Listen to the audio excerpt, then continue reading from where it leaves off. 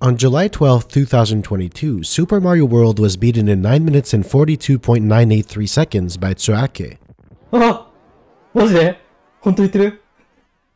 マジで？ This is the current world record, beating a 3-year-old mark by less than a second. When you see Yoshi turning a coin into whatever this is, a few questions might arise. Let's find out how this speedrun is possible. This is the Super Mario World Speedrun World Record Explained. This video is sponsored by Manscaped. You might know them as the kings of smooth kiwis, but you might not know that they're also in the beard market with the Beard Hedger Pro Kit. They sent me one and I have to say it's a straight upgrade over what I had before. The Beard Hedger is cordless and rechargeable, an absolute game changer for me. It's also waterproof, so you can even shave time off your shower PB. Another one of my favorite aspects is its single guard zoom wheel with a selection of 20 different cutting lengths. I can't overstate how much of an improvement this is over what I used to have. The Beard Hedger Pro Kit also comes with a set of dermatologist-tested care products to help you get a pixel-perfect beard. Beard oil, beard shampoo, conditioner, and beard balm that smells amazing. On top of that, each product has its own cool perks. As you may know, Manscaped is my first ever sponsor and I'm really grateful for the support they're giving me. By going to manscaped.com and using the promo code BISMUTH at checkout, you can get 20% off and free international shipping, and it directly supports my channel. Throughout this video, look out for number notes in this corner to find additional context and clarifications in a document linked in the video description. This speedrun is the record in a category called 11 Exit. Super Mario World tracks how many different level exits are completed. Out of the 72 levels with an exit, 24 have a second secret exit that opens up a different path on the overworld. Most of the main categories are named after the number of exits a typical run completes, 0, 11, and 96. 0 exit is a credit swap using arbitrary code execution that triggers the ending after just over 20 seconds of messing around in Yoshi's Island 2. 96 exit obviously clears all the levels and their secret exits. 11 exit can be loosely described as any % no credit swap. The goal is to reach the ending as fast as possible, while still progressing through the game mostly as intended. Therefore, Jacher takes the shortest path that reaches Bowser's castle. He completes World 1 normally, then takes a secret exit in every single stage onwards. This takes him through the Star World, a warp zone that leads directly to Bowser.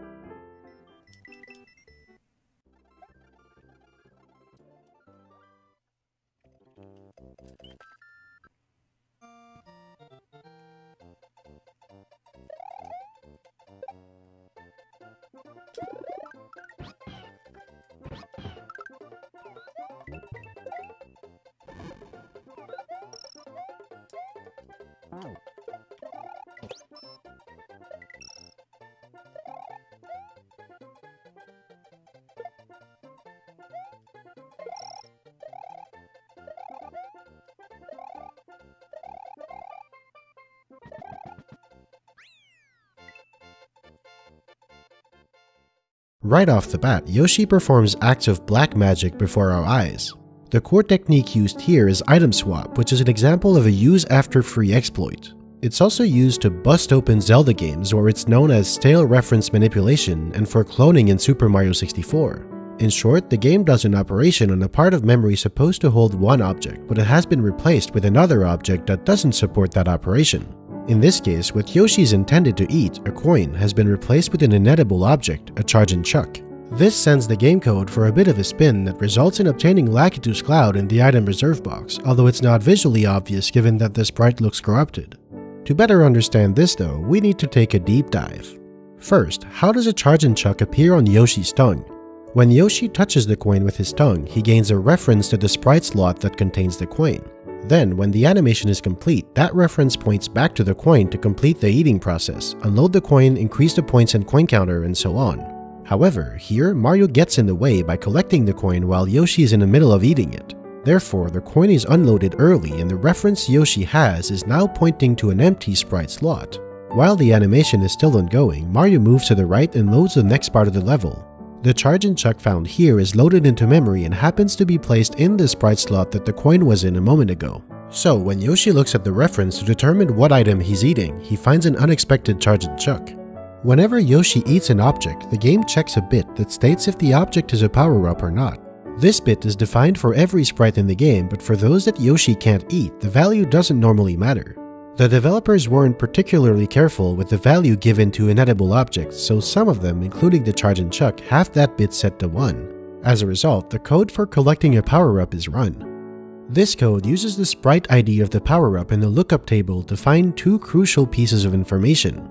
First, which item should be placed in the reserve box, and second, where the subroutine for collecting this power-up is located.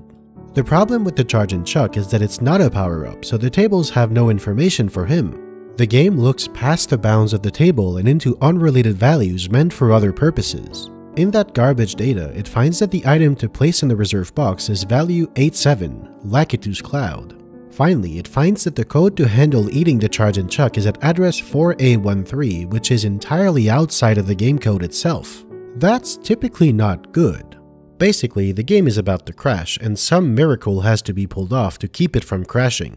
What happens next is by far the most technical part of the video, so if you feel overwhelmed and you'd prefer to move on, feel free to skip ahead to 910.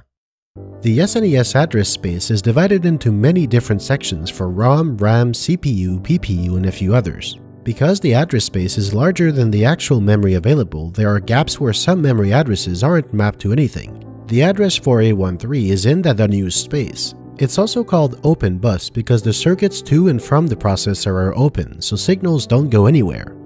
When the processor is attempting to write or read values in unmapped space, it's like it's talking to a wall. Write instructions send a signal to nowhere, and read instructions are unable to actually receive data. The processor uses a memory data register, or MDR, to store an 8-bit value to be written to memory or that was read from memory. So when it fails to read from unmapped space, the processor reads whatever value was left in the MDR, or in other words, the last value written to or read from memory. Therefore, while the processor is trying to execute code in unmapped space, what it tries to do and what it ends up doing can be wildly different. The first thing it tries to do is to read a basic processor instruction, but since it can't read, it uses the value already in the MDR. I'm gonna skip over the details and boil it down to the one thing we care about, which variables from RAM are used in the instruction, because changing their values influences the result. The first instruction reads the sprite slot that the Charge and Chuck was in and the high bytes of Yoshi's X and Y position. The X position high byte changes right there, so Tsuake needs to move Yoshi to the left while performing this trick to get the right value. The result of this operation is meaningless, but the last value placed in the MDR becomes the code for the next instruction the processor executes. This second instruction is influenced by Mario's power-up state and by what buttons are currently being pressed. Tsuake is holding a carefully chosen combination, X, L, and R. Then, the game reads the low byte of the X coordinate of the sprite in slot 0, which happens to be this Koopa. By stomping on it exactly like that, Tsuake ensured that this Koopa would be unloaded while its X coordinate was B5. This gets stored in the MDR for the next instruction. Again, skipping the details, it reads the X speed of the sprite in slot 8, which was this Koopa. When Tsuake grabbed the green shell and killed the Koopa, it fell off screen with the speed of 10, which is what gets stored into the MDR. 10 is interesting because it corresponds to a branch shift plus instruction, which effectively jumps ahead by a few instructions. This operation also doesn't change the value in the MDR, so it gets repeated over and over, skipping ahead over 700 times until execution finally returns to ROM, the intended place for code to be run in. The code being read isn't intended to be executed in this context, but thankfully it doesn't cause any mayhem. The processor eventually runs into a return from subroutine instruction, and the nightmare is finally over. Return from subroutine signals that the current task is complete and execution can return to where it was. The game considers that the Charge and Chuck has been successfully eaten and it's ready to keep going. A crash was very narrowly avoided, all because of the side effect from eating an inedible enemy. To recap, this strategy requires stomping on this Koopa while it's at a pixel-perfect position, unloading this Koopa while it's moving at the right speed, moving Yoshi to the left here, holding X, L, and R at the right time, and making sure all the sprites loaded in specific slots so that everything would line up correctly in memory. Any deviation from this would result in an almost certain crash. And this is how Tsuake managed to turn a coin into a Charge and Chuck, then into a cloud. What he does with that cloud will be explained later. There's one more detail to this level. Here, Tsuake hits the block with a shell and jumps into it on the same frame. This causes the block to open twice, spawning 2 Yoshis instead of 1. The second Yoshi is invisible, but its presence is still significant. The timer used to control the animation of Yoshi coming out of an egg is a global timer. In other words, it's not tied to the sprite itself, but tied to the game as a whole. As a result, both Yoshi sprites advance the timer at once, causing it to last half the time. This saves up to 32 frames, which is about half a second.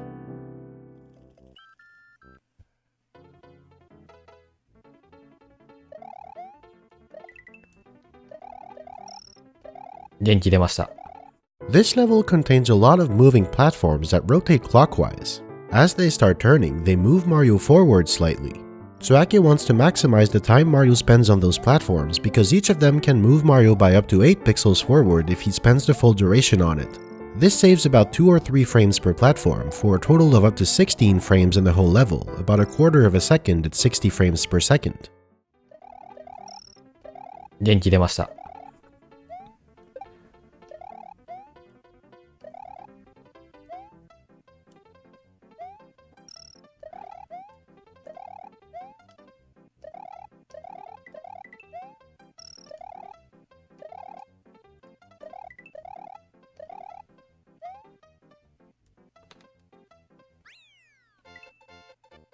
You may have noticed that Tsuake avoids hitting the checkpoints. This is actually important because checkpoints give Mario a mushroom if he's small. When Mario receives a power-up that supersedes a mushroom, the mushroom is sent to the item reserve box. Tsuake doesn't want that to happen because that would overwrite the cloud already in there, so he needs to stay small Mario until he can upgrade straight to a cape later in this run.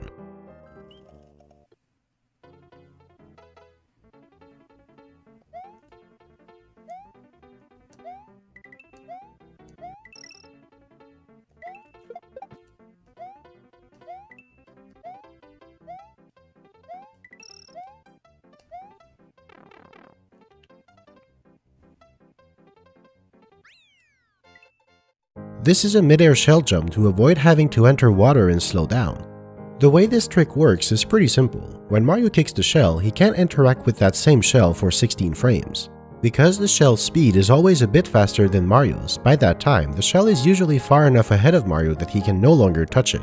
However, when turning around, Mario slows down a bit and moves the shell behind him. When he turns back to face to the right, he quickly kicks the shell while it's still behind him. He accelerates back to top speed, and after the 16 frame interaction cooldown has passed, he's still just close enough to the shell to bounce on it. Note that the shell has to be kicked just before the apex of Mario's jump, otherwise he would get hit by it or miss it entirely. The left and right inputs and the Y release also have a pretty tight timing to make this trick work.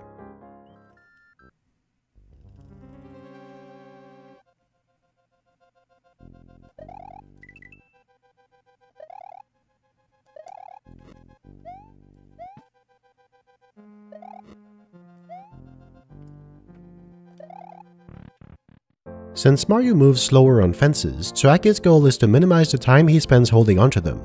While Mario's normal running speed is 36 and his fastest running speed, or P-speed, is 48, his speed on a fence is only 16. Even though his momentum stops when he jumps off them, it's still worth jumping whenever possible because it lets him go faster for a short time. As a side note, the unit of speed is subpixels per frame. A subpixel is a subdivision of position that the game uses to create smoother movement despite its limited visual precision. In other words, speed is calculated in 16ths of a pixel per 60th of a second.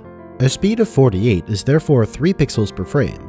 With a speed of 36, Mario moves 2 pixels per frame most of the time and 3 pixels every 4 frames.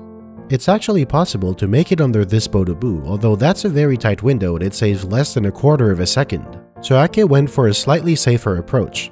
Also, here it's actually faster to stay on the fence rather than to jump because of the P-meter. Just like Super Mario Bros. 3, Super Mario World has a P-meter, although in this game you can't actually see the meter itself. When Mario is on the ground at full speed, the P-meter builds up. When it's full, Mario's top speed goes up from 36 to 48 and he can take flight if he has a cape. While Mario is on a fence, his P-meter is frozen. Therefore, it's more beneficial to keep the meter full and have a slightly lower speed for a while rather than jumping off and moving faster but depleting the P-meter and delaying P-speed. Finally, when entering a door, the up press can't be buffered. When running at full speed, entering a door is usually only a 2-frame window. Tsuake entered the door on the 2nd frame this time. This screen is an auto-scroller without much going on. Let's move on.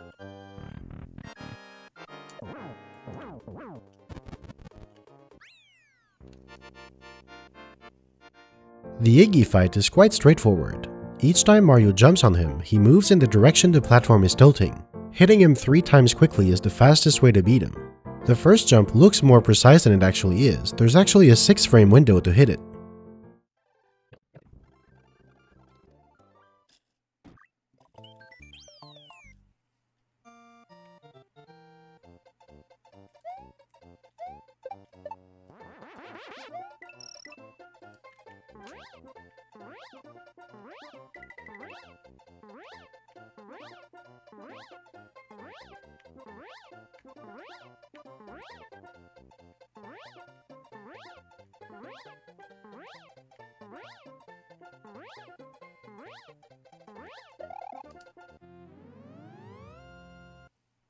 This is when Jacher finally gets the cape. Once Mario takes flight, his top speed increases slightly, sort of. It's actually a bit more complex than that. Top speed in this game is not a simple fixed number. When Mario reaches his top speed, he still tries to accelerate but gets slowed down when he meets the cap. This results in his speed oscillating between values around the cap rather than staying exactly on it. Running follows this pattern, and flight with its higher acceleration follows this pattern. So while the speed limit is set to 48 in both cases, his actual speed will max out at 51 instead of 49. However, if Mario is in the air and releases right, he will not only stop accelerating but also decelerating, essentially freezing his speed to whatever current value he was at. This can be used while flying to keep a speed of 51 for the entire duration of the flight. Of course, that's kind of impossible to get consistently, but there's a trick to it. At exactly 48 speed, the screen is scrolling by a smooth 3 pixels per frame. At 47 or 49, the screen will have a slightly different scroll every 16 frames, either slower or faster. At 50, the scroll will be different every 8 frames instead, and at 51, it will scroll unevenly. Players can use that information to recognize what speed they're currently moving at and try to adjust by tapping right accordingly. Technically, the same trick could also be used without a cape to get 49 speed during jumps, but that would be quite impractical to try. The actual flying part is also tricky. While Mario is gliding down, he can catch some air and gain height by pressing left every second. This needs to be done with good timing. If you tap left late, you won't gain any height, and if you tap it early, Mario will keep gliding and you won't be able to immediately tap left again, causing you to lose height. You can also press right to have Mario dive bomb and press left to cancel that and bounce Mario higher, but this is typically not used unless it's actually required. Mastering the flight mechanics to control Mario's height is crucial. Top level runners like Jacher have it down to pinpoint precision.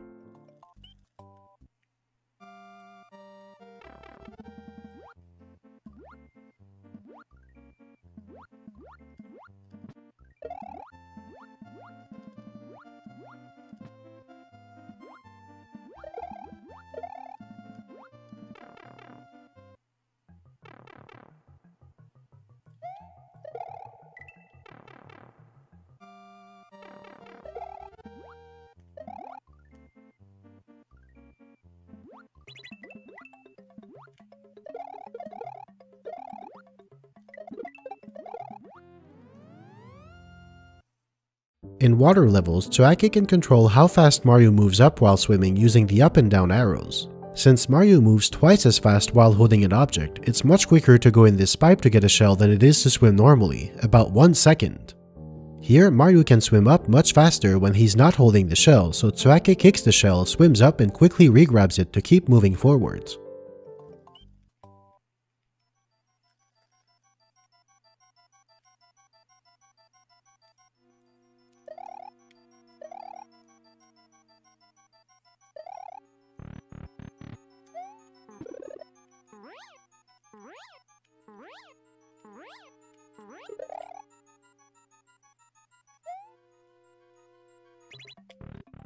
This level has a lot going on. Let's break it down step by step. First is clipping through stairs. How does that work? It happens because stairs are one-way platforms made up of tiles that are lined up diagonally. Mario runs at around 36 subpixels per frame, which comes out to be 2 pixels on most frames and 3 pixels sometimes. If Mario lines up on the edge between 2 tiles on the same frame that he moves by 3 pixels, this tile will let him through only if the jump button is being held. The exact reason is unclear, but it seems to be because the game incorrectly assumes Mario is jumping up from below. For these precise conditions to happen, Jacher needed to set up his subpixel position correctly. By crouching for exactly 2 frames, 7 frames into the level, Mario slows down in just the right way to set things up nicely. The timing has 1 frame of leeway on either side. In fact, Soake crouched after only 6 frames, but the crouch has to be exactly 2 frames long, or 1/30th of a second. When Mario came out of that door, he instantly started flying again. This is because taking flight is controlled by a takeoff timer. When Mario jumps with P-speed in a cape, a timer is set to 80 frames during which he gains height, then he starts properly flying. If Mario quickly lands and jumps again, this timer remains active, so he gets a much shorter takeoff on his second jump. Crucially, this timer is frozen and preserved between door transitions, which means Mario can acquire P-speed, make a short jump to start the takeoff timer, then enter a door and immediately jump out of it in the next room. Because the takeoff timer is still ongoing, he can enter flight from a standstill. Here, Soake cleverly uses the block to stop Mario's upwards momentum and push him down to fly below this blue ring. After some precisely timed cape pumps, he gains just enough height to touch ground again. He doesn't take damage there for a very simple reason. Mario has damage invulnerability while he's flying. Instead of taking damage, he loses his flying license until he falls back down to the ground. Since he's actually very slightly below the ground, he snaps up to it instead. The Boo fight is quite straightforward. Big Boo can't even hurt Mario.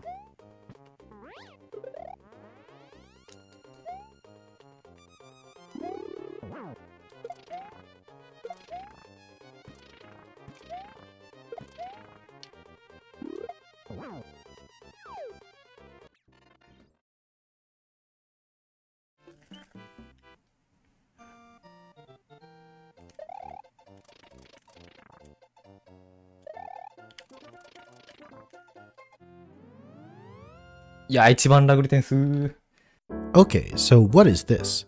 This is known as zipping and is caused by a chain reaction. Every block is a simple background tile, which is very easy and efficient for the game to handle. However, when Mario hits a block and sends it spinning, it temporarily generates a sprite, which is much more resource intensive and limited. That sprite stays loaded for as long as the block is spinning. Therefore, the game only allows for 4 blocks to be spinning at any one time. If a 5th block is hit, the first one stops spinning to make room in the sprite slots. Mario's cape is hitting blocks on each side. This block starts spinning first and that one second. When the spinning blocks exceed 4, the left one stops first, then the right one. But because Mario is currently partially inside the block, he's pushed out downwards. This activates new blocks, pushes Mario down, and so on every frame or 2. As a result, Mario is pushed down through the sea of blocks at crazy speeds. So fast in fact that if you're not careful, you can even fall below the screen this way.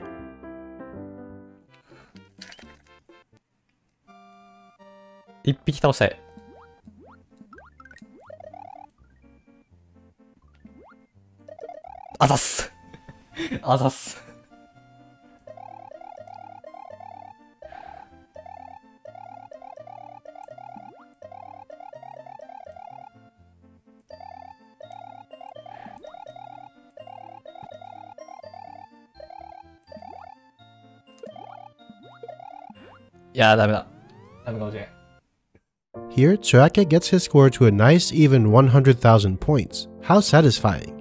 It's actually part of an elaborate scheme to save time. Because arithmetic is done in binary at the processor level, operations on decimal numbers are actually fairly inefficient to perform.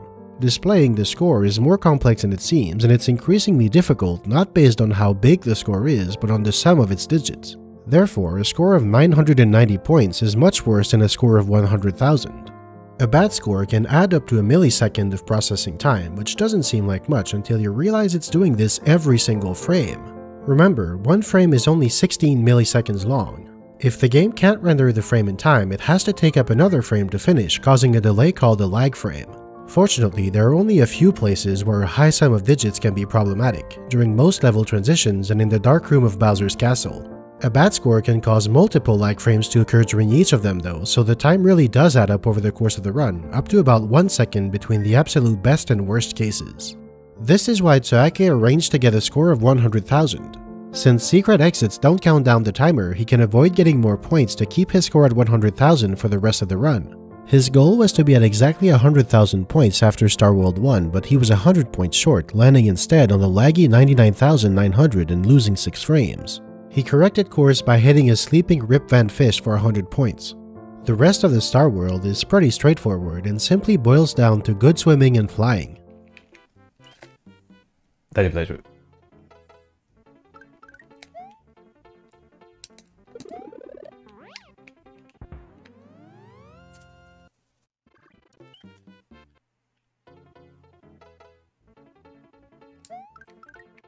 ナイス。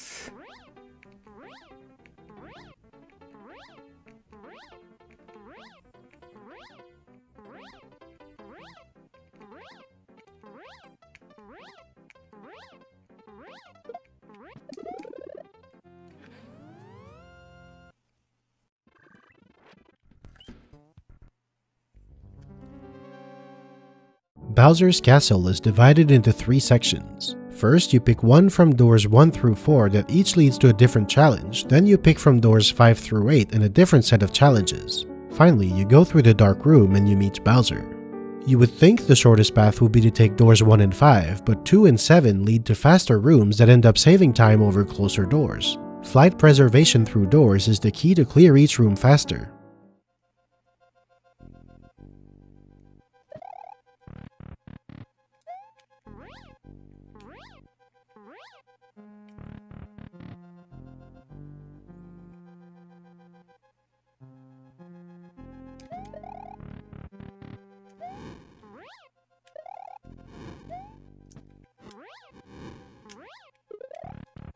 しゃあない。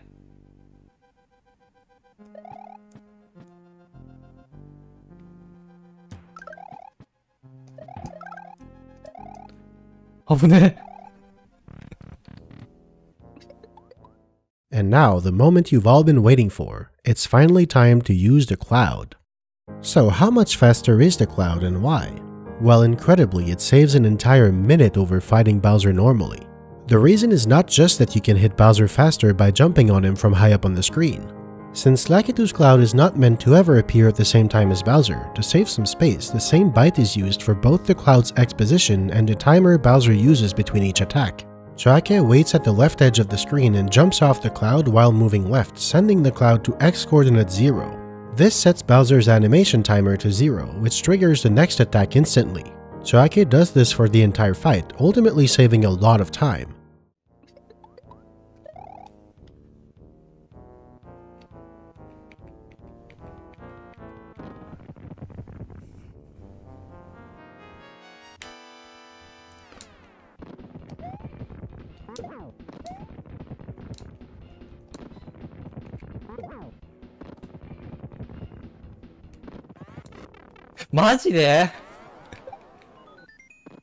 Similarly, the vertical position of the cloud is also reused by Bowser in the transition between each phase of the fight.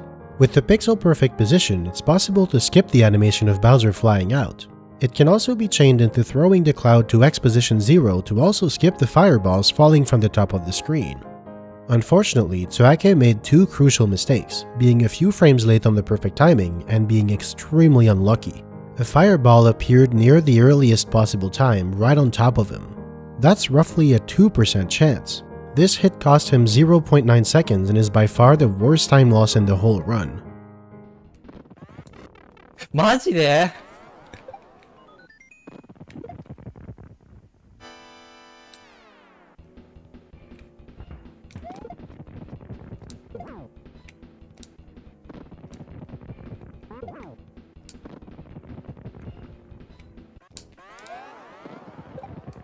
One time ka. Here, Jacher skips the second cannonball. He used the cloud's X position to reduce the animation timer to 0 and trigger the attack and hit Bowser before he could take the cannonball out. This fight is all about skipping animations by throwing the cloud to X position 0 or Y position 2, hitting Bowser as early as possible, keeping the cloud, and avoiding getting hit. It's one of the most technical and intense moments of the run. One time ka.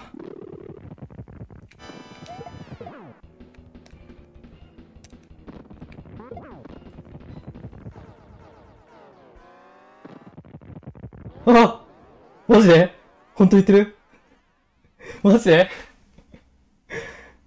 Timing stops on the frame Peach appears, and with that, Jacher had set the new world record with a time of 9 minutes and 42.983 seconds. Getting the cloud without the game melting down, clipping through stairs, optimizing flight and swimming, mid-air shell jumping, zipping through blocks, controlling Bowser with the cloud's position, and most importantly, combining all of those tricks with near-perfect accuracy in a single run is a feat beyond impressive. But how much can it be improved? First, this run does have a few mistakes. The major mistakes are few and far between. When getting the cloud, Jacher stomped on the charge and chuck, delaying his speed a bit. The missed score adjustment lost him a handful of frames to lag. Here, he accidentally threw Yoshi, causing him to slow down for a bit. This fireball, which is random, appeared at a bad time and forced him to run into the wall to dodge it and to lose all of his momentum in the process. Finally, taking damage in the Bowser fight cost him 0.9 seconds. The total time loss is on the order of 1.5 to 2 seconds from those mistakes. There were some missed micro-optimizations that could each amount to a handful of frames or less. There are more ways time could be saved though. There's an even faster setup for the cloud glitch named late spit that doesn't need to wait for the fireball to catch up and saves about 0.7 seconds. You can do a frame-perfect jump on this Super Koopa to save a bit over half a second. When swimming up with the shell, you can kick it and swim up twice to save a bit under half a second. In Star World 1, it's possible to zip even faster by making the block that pushes you down the first one that you hit, but this is a finicky trick and getting both zips this fast is already quite hard. There's a faster key grab in Star World 3 that Jacher didn't go for, which could save a third of a second. While it's much easier to take off with twirl jumps in this room, it's actually possible to fly with the cape instead, which allows the possibility of moving at 51 speed, shaving off a few more frames. Finally, it's possible to speed up the Bowser fight animations slightly more. Combining all of these time saves could potentially lead to a time in the 9:37 range. Sometimes I compare the world record with the task for the category, but this category doesn't actually have a proper task. In short, while the intention is simply to avoid crashing the game, the manipulation during the cloud glitch does technically constitute arbitrary code execution. The real-time speedrunning community decided to accept the cloud glitch as legitimate in 11exit, but Task Videos groups it with credits warp. As a result, no one has ever made a fully optimized task of 11exit with the cloud glitch. The best comparison was a human theory task made by Seth Playing in 2014 that clocks in at 939.1. It attempts to mimic a perfect run a human would be physically capable of doing if they went for all the hard tricks and made zero mistakes, but it uses outdated strategies. At the time, it was 10 seconds faster than the world record, but the difference has gone down to less than 4. I said this was the best comparison. I was annoyed at the lack of a task for this run, so I made one myself. The final time is 928.331. You can find it on my secondary channel, Bismuth Speedruns. Jacher's time comes within a second of this task in most levels, a difference mostly explained by the constant frame-perfect inputs to maximize the speed and save a few frames. His donut secret house is particularly impressive. It's quite likely we see a time under 940 at some point in the future, but unless a major discovery is made, it seems that would be the last 10-second barrier ever in this category. If you have more questions about the cloud glitch, such as why the cloud looks like this in the reserve box, or what instructions are being run while the processor is executing unmapped memory, please check out this excellent video by Retro Game Mechanics Explained. A link is in the end screen and the video description. Thanks for watching.